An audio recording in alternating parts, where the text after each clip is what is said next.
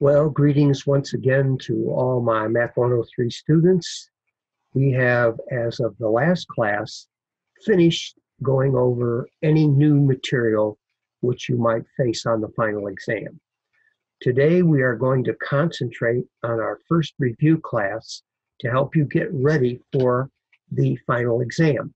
Okay, so today we are going to go over the sheets that I asked you to look at, okay? Exam Review 1, the 4 pages that go with that.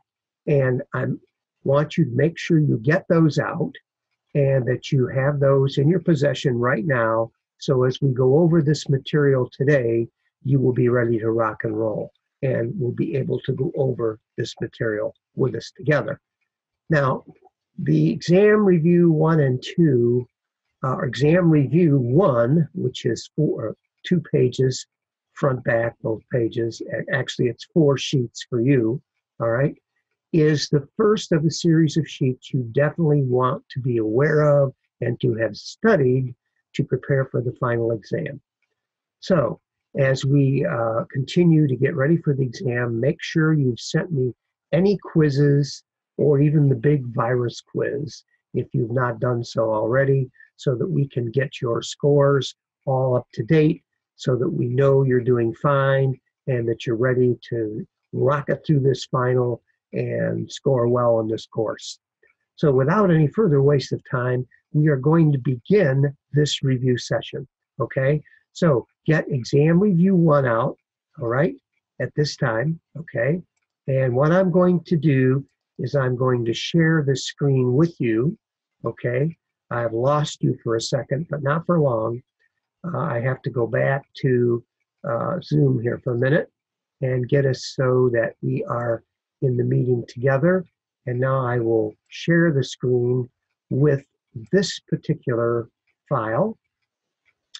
And I'll hit share here and we're ready to rock and roll.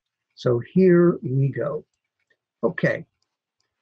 Well, on the exam, I'm going to give you a problem just like this one. This one's pretty easy. However, as we get to the end of the review next Tuesday, all right, next Thursday, I will show you a much harder table problem, which you will probably be seeing something of that difficulty level on the final. So let's take a look. It says, the table below shows a series of numbers. Determine what the next set of values should be for X, Y, and Z. Well, this table's pretty simple, right? You can see to get every single Y, all we have to do is double X. So let's write that down. We know that Y is equal to 2X each time. And what do we have to do to Y each time to get Z, does it appear? Well, I think you can tell just by looking at the table, we have to add 3 to it. Or in other words, we could say that Z is equal to Y plus 3 here in each case, all right? Or we could also say it this way, Z is equal to 2X plus 3 each time, okay? So if that be the case, by the way, what would the next number be after 9 in the X column? Well, obviously looks like it would be 10, right?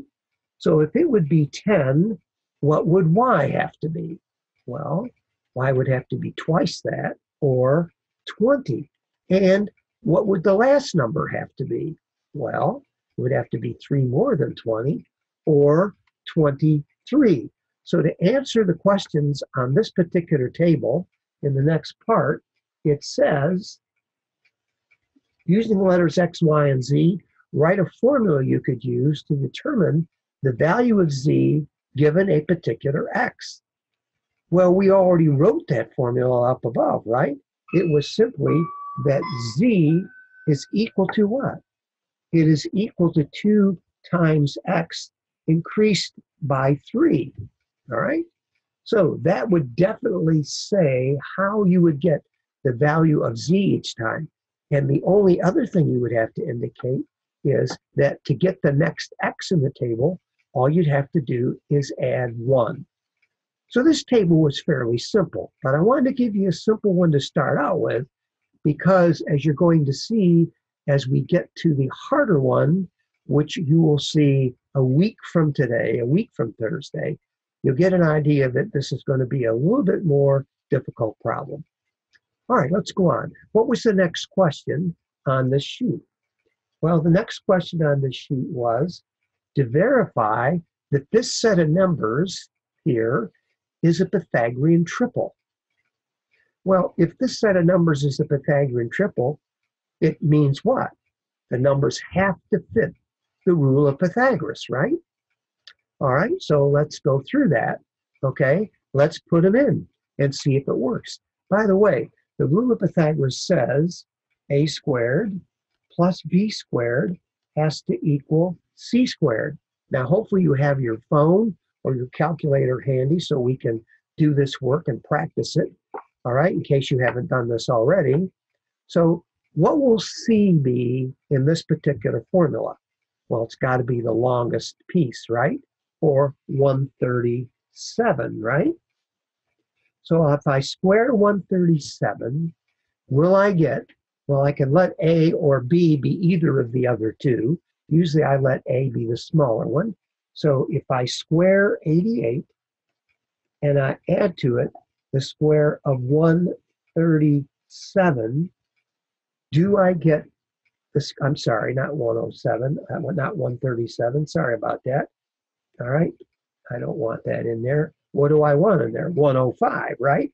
So let's put that in there. 105, all right, squared. Will that give me 137 squared? Well, if I take my calculator and I take 88 and I square it, I get 7744. If I square 105, I obtain, whoop, let me start again. 105 x squared is 110.25. Is this going to give me the same thing as 137 squared? So next I take 137 and I square it.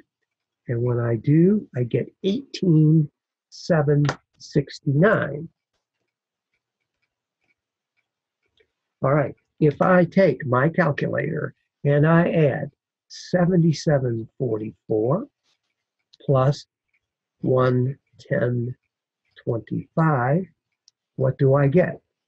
18769. 18769 is definitely equal to 18769. I've checked it out. I can say QED, right? Quite enough has been done on this problem to show that it is indeed a Pythagorean triple. So I have verified it. Okay, not so bad. Well, let's go to our next page. Okay. Now, as you are going to see, this problem, it goes back to the Fibonacci's. And what it does is it asks us to look for a pattern. And you recall earlier in the course, I said I would not, on the first quiz, ask you to establish a formula for a pattern that was developed with these Fibonacci numbers. However, it's time for the final. And of course, on the final, I am going to ask you to come up with a formula. So given this list of Fibonacci numbers above, evaluate the following formula for n equals 4, 5, 6, and 7. Okay, so that's what I'm going to do. I'll move this down. I'll do it for n equals 4 up here first. Okay, so what am I going to do? I am going to take f sub 4. I'm going to put the 4 in for n, so that means it'll be f5, right? I will square that, okay? Fn, since n is 4, will be f4, all right? And when I square that, what do I obtain? Well, I got to go back up here. f5 is 5, so I'm going to square 5. f4 is the Fibonacci number 3. I'm going to square 3. I'm going to add them together after I square them to see what I obtain. Well, 25 plus 9 equals 34. All right. Well, notice I got another Fibonacci number. Well, let's go on. Let's do this for n equals 5. Okay, so then my formula will read what? It will read f sub 6 squared. Now, if you don't know where I'm getting the 6 from, remember, the formula says f sub n plus 1. So that's where I'm getting the 6 from. I'm adding 5 and 1 together to get 6. So I'm going to square f sub 6. I'm going to add to it the square of f sub n, which is f5. Well, of course, you know what that is. It's 5 squared, or 25, right? So what am I going to get here? Well, f6. Well, I got to go back to my Fibonacci's. My f6 is 8, all right? So I'm going to take 8 and square it. And of course, 8 squared is 64. If I add 64 and 25 together, I get 89. Hey, that's another Fibonacci number, right? Well, let's keep going.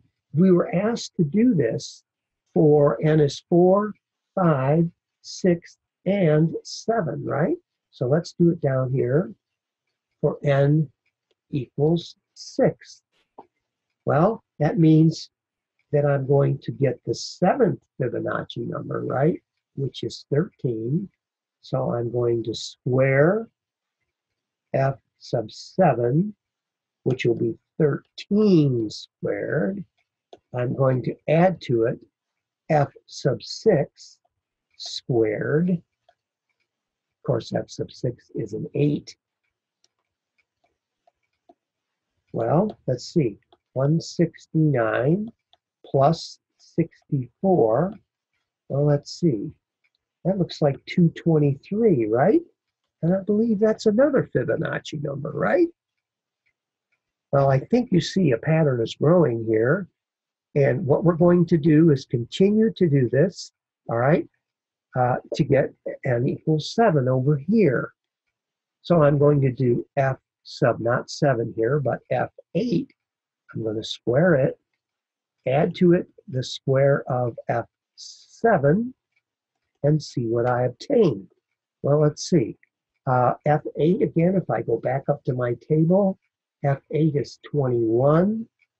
So if I square 21 and I add to it the square of 13, well, we already squared 13 a moment ago, it was 69. Just to be safe, I'm going to square 21 over here. All right, 21 squared is 441. And if I add 441 and 169 together, I believe I get 9, 10. 6 and 4, 10 is 1 is 11. 4, 5, I believe I get 610. All right. Now it's time to see if we can discover what pattern has occurred here. Well, wait a minute. We got Fibonacci numbers each time, didn't we? 34 is a Fibonacci number. We found that 89 is a Fibonacci number. We know that. So what Fibonacci numbers did we get?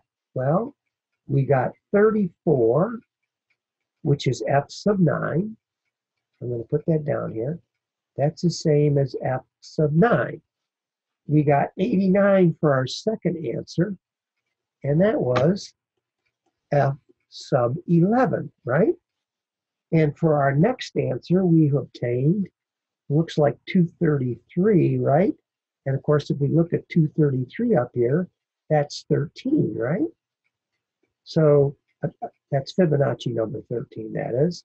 Okay, so that's F13. And I don't think it's any surprise to you that 610 is F sub 15. Now, if we were to write all this down, okay, for example, let's write the last one down. Notice, f sub 8 squared plus f sub 7 squared gave us f sub 15.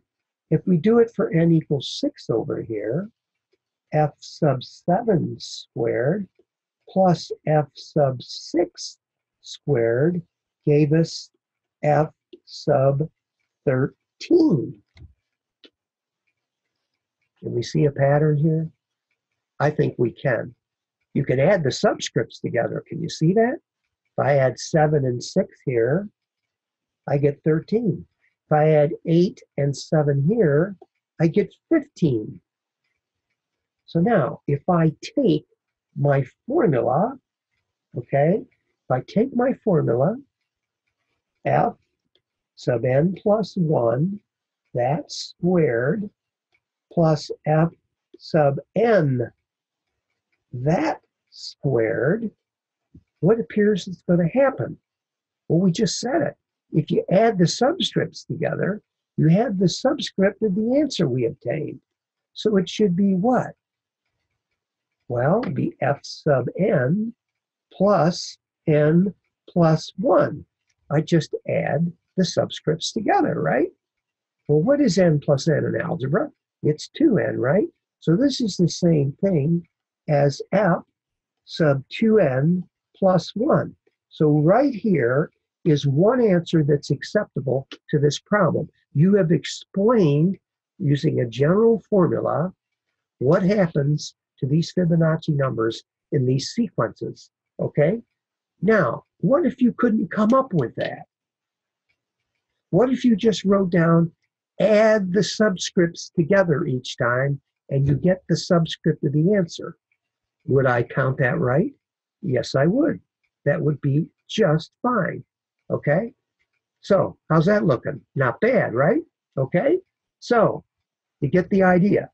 So, on the exam, I'm going to ask you to either write out a formula similar to this one, or I'm going to ask you to explain it in your own words. By the way, how do you get from one Fibonacci number, take the one previous to that, how do you get to the one after the one I was just talking about? For example, if I'm at the 10th Fibonacci number, how do I get to the 11th Fibonacci number? All I have to do is add to it the 9th Fibonacci number, right? Remember that? All right, so down here in the next question, you're asked, what's the actual number that is f sub 18? Well, if we go up to our table here, if I go up to our table, we are at F15, right? I want to know what F18 is. Well, if I add F14 and add F15 to it, I should get F16, shouldn't I? And then if I went and added F15 to F16, I should be able to obtain F17, right? And then if I took F16 and added to it F17, I should have the value of F18, right? Okay, so all I have to do is take 14 and 15, add them together. So that's 377 plus 610. And I take that answer. Well, let's get that. 377 plus 610. 377 plus 610 is how much? 987. Now, if I take 610 and add to it 987, right? I should have f sub 17. So I'll take 987 plus 610, and I get 1597. And of course now, if I take f, which is number 16, which was 987, and add to it 1597, I should be able to come up with F18. So I simply add those two together. And when I do, I get 2584. So what I wrote here excuse me, I would have to do down below, down here, to get the actual value of f sub 18. Hopefully that was fairly simple for you. I'm going to give you some type of relationship like this on the final exam, and I'm going to ask you to figure out, okay, the formula like we did right here in this step. Also, I may ask you to get an actual value of a Fibonacci number that isn't in the table I provide for you. Okay, let's move on. Let's move on. Okay, the next question says, how many sheets of paper thick is a large sheet of paper folded? Okay, I've got my image in the way here, so I cannot see what I want here. Let me open this back up. Let me pull this down here. Okay, how many sheets of paper thick is a large sheet of paper folded in half 18 times? Now, if you recall from our studying of exponential growth, okay, each time you fold a sheet of paper, it doubles in thickness. All right? So it's always a power of what? It's a power of 2. Each of the folds, okay, represents doubling the thickness, right? So what do I have to obtain here to get this answer? Well, you recall, all I have to do is take 2 and take it to the what? The 18th power. And if you recall on your calculator, it's the y to the x key, excuse me, it's the caret key on your calculator, and the one I'm using right now, it's the y to the x key. But all you have to do is take 2 and take it to the power of 18, hitting the caret key, and you obtain 262,144 sheets thick would be if you were able to fold a sheet of paper 18 times. That would be the thickness of sheets that you would have.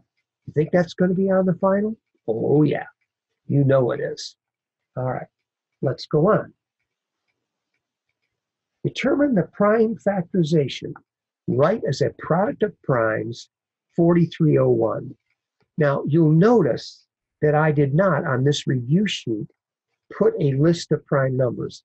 I'm going to tell you right now, the prime factorization problem I'm going to give you on the final exam is so simple, you won't need a chart of primes. This one's a little harder. Well, let's see. We want to see what primes will go into 4301. So what we usually do, if you recall, is write the number down low we're dividing by. Well, I look at it and I say to myself, is that number divisible by 2? Well, does it end in 0, 2, 4, 6, or 8? No. So it's not divisible by 2. So the prime 2 will not go into it. How about the prime 3? Well, let's see. 4301. 4 and 3 is 7, and 1 adds up to 8. Well, 8's not divisible by 3, so 4301 is not divisible by 3. So 2 and 3 do not go in. Does it end 4301 in 5 or 0? No, it does not. Therefore, 4301 is not divisible by 5. So let's try the primes after that, okay? So what's the next prime after 5? Well, you know it's 7. So take 4301 and see if it divides by 7 evenly. 4301 divided by 7 equals, we get junk, comes out 614.42 and a bunch of other stuff. So 7's no good. So I try my next prime, which would be what? 11. So I take 4301 and I divide it by 11. All right. And when I do, I get, 391. Now, that's interesting. Now, we're all done with this problem if 391 is a prime. But I have a feeling it's not. Okay, now what we're going to have to do is realize that I'm going to have to divide by another prime here. Listen, if 2, 3, 5, or 7 would have gone in to 391, probably, if it would have gone into 4301 is what I'm saying. So we don't want to start with 2, 3, 5, or 7 over again. We might as well start right at 11 where we left off. So let's try that. So let's take 391 and let's divide it by 11. Oh, junk. So 11 doesn't work. What's my next prime? 13. Well, let's try that. 391 divided by 13 is junk. Well, 30.076 keeps on going. 13's no good. Not 15 is the next prime, but our next prime is what? 17, right? So I will take 391 and divide it by 17. And lo and behold, it goes in evenly. So 17 goes into this, and it goes 23 times. Well, 23 is a prime number. You know that. It's odd. There's no other number that it will divide into 23 except itself or 1. Okay? Therefore, the prime factorization of 4301 is simply what? 11 times 17 times 23. So I will give you a problem of about that hardness, if you will, on the final exam for you to determine the prime factorization of a number. Notice I'm not going to ask you to test to see if the numbers are prime or composite first. All I'm going to do is say, here's a number, get its prime factorization for me. Okay? So that's it on that. Let's move on. Okay. Maybe I skipped one here. Let's see. Did I skip a problem? I did. Right. 49.787878 ... as a fraction. Now, you know this is a repeating decimal. It's a rational number, right? If it's a repeating decimal. So you know it came from a fraction. And if you recall, there's this crazy method I called the Kelly's cheater method, right? So the whole number is going to go out here, 49 point, all right? But I don't even want the point, right? Because I want a fraction. So why don't I take that point out of there? Okay, so now what am I going to do? I'm going to take the repeating decimal part, 78, 78, 78. Since it repeats in groups of 2, how many 9s do I put the 78 over? You're right, it's 2. So it'll simply be 78 over 99. And that, of course, is the correct answer. You don't even have to reduce the fraction, even though it probably is reducible. Okay, 3 will go into 78, 3 will go into 99, but I don't care if you reduce it. Just get me the fraction it came from. How else can you double check yourself? Just divide 78 by 99. See if you get 0.7878787878. And if you do, you're all set, right? State the defining properties of a regular or a platonic solid. There are 2 pieces to this that you have to know. What's one of the pieces? Okay. All right. All the faces are identical. Better word for that is congruent. Regular polygons. All the faces are identical, congruent, regular polygons. They're all pentagons, or they're all triangles, equilateral triangles, or regular pentagons. As you know, they can only be triangles or pentagons or squares to be a regular polyhedron. Okay, We can't have any others, okay, which we'll discuss later. So that's one thing we have to know. What's the other thing we have to know that is a defining property of Platonic solids or regular polyhedrons? The last thing is what? Emitting from each vertex is the same number of faces and what? Edges. In order to be a regular polyhedron or a Platonic solid, these two properties have to be met. Okay? Any question on that? Let's hope not. Let's roll on. Okay? All right. Take a look at this figure. Given this polyhedron, notice it's not a regular polyhedron, show that the Euler characteristic is satisfied. In other words, V minus E plus F gives me 2. Okay? Now notice the height is in here for this figure. The height is not an edge. The height is the perpendicular distance from the base to the apex of the pyramid, but we don't care about that. We want to just use edges, faces, and vertices. Okay? Well, let's go. You ready? So let's start with the number of vertices. So let's go V equals, I'll do it in blue. Simplest way to do it is what? Label them. There's 1 up there, 2, 3, 4, 5 vertices. Okay, how many edges do we have? Well, let's see. I'll change colors and I'll go to red. And I will put a number right on each edge. 1, 2, 3, 4 edges go up to the top, right? And then there are 4 edges around the bottom of the figure, right? So that's 5, 6, 7, and 8. So it appears that there are 8 edges.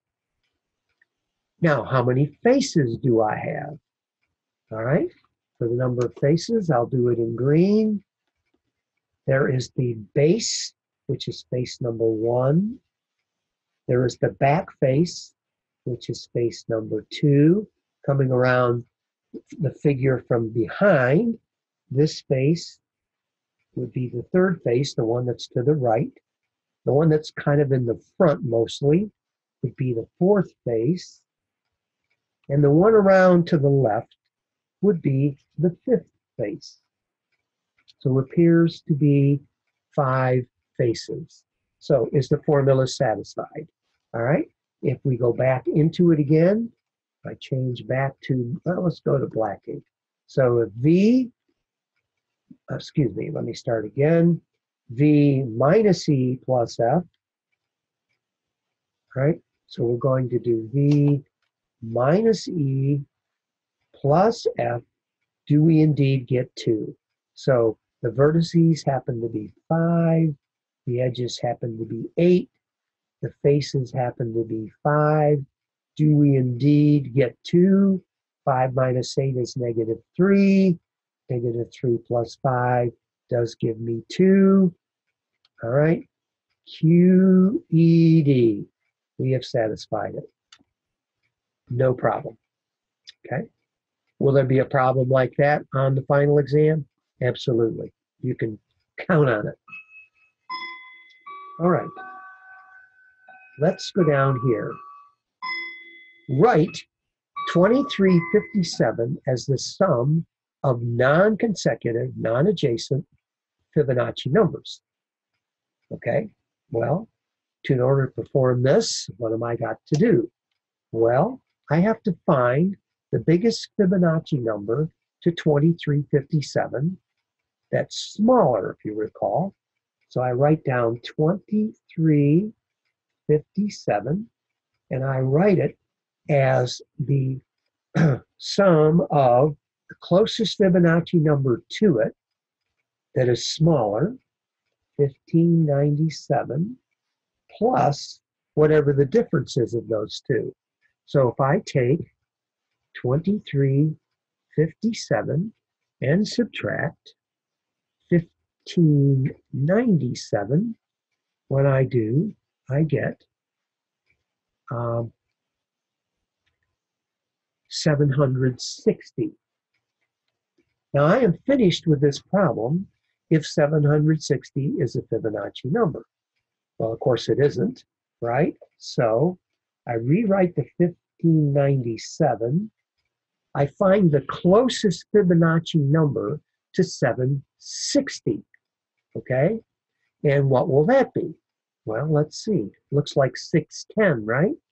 So I'm going to write 610 in the place of 760, plus the difference between 610 and 760, which I believe is 150.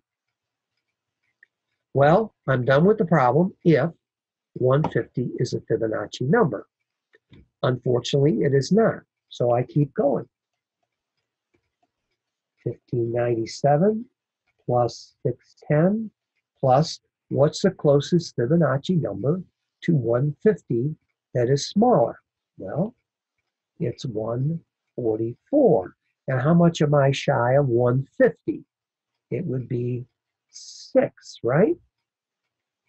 6 is not a Fibonacci number, so I have to keep going. 1597 plus 610 plus 144. What's the closest fib to 6 that's smaller? Well, that would be 5, right? And how much am I missing 6 by? Just 1. And 1 is a Fibonacci number. So you'll notice here is this number, 2357, written as the sum of non-consecutive Fibonacci numbers. Notice 1 here, 5, 144, wait a minute, 1, 5, 144, right? And 610 and 1597. They are not next to each other, right? So we have solved the problem.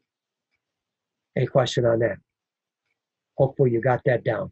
There'll be one of those on the final. Okay, let's take a look at the next problem. Give an example of a rational number between 5.3865 and 5.3866. Well, to do that, remember, all we have to do is get a number, first of all, between them. So if I add together, all right, 5.3865 and add to it 5.3866, and then divide them by 2 to get the average of them, I should have a number between them. Well, if you took the time to do that on your calculator, you would get 5.38655. If I add 1 0 to each of these, you can see 55 is between 50 and 60. Now let me ask you a question. Am I finished with this problem? Is the number I just obtained between those other two? It is. Is it rational? It is. Therefore, we're finished. No problem. Okay. Now let's tackle the next problem. Okay. Well, you know they're the same two numbers I started with in problem J, right? So if I add the two numbers together and divide them by 2, you know I'm going to obtain 5.38655. But this is definitely not an irrational number. So how do I make it irrational? Well, here's one way. You can cheat, and you can do this. If you put an arrow after it, what's that tell me, the test grader? You realize that the numbers are all over the place by drawing that arrow. Okay, so that's one way you can do that. All right. Okay, now let me take that arrow off of there. What's another way I could do it?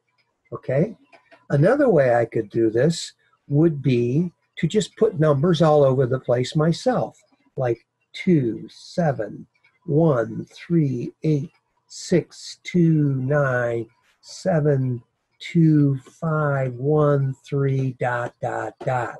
And since those numbers are all over the place, that pretty much tells me there's not going to be a pattern there, right? So therefore, that's an irrational number. Well, what's my favorite way for you to do this? My favorite way for you to do this would be this. Put a pattern on there, an irrational pattern on that number. And to do that, all I simply have to do is this. Pick any numbers you want, 2, 3, and make a pattern out of it. 2, 3, 3, 2, 3 threes, 2, 4 threes, 2, 5 threes, dot, dot, dot. Don't forget your 3 dots. You have to have the 3 dots to show that the pattern continues to infinity.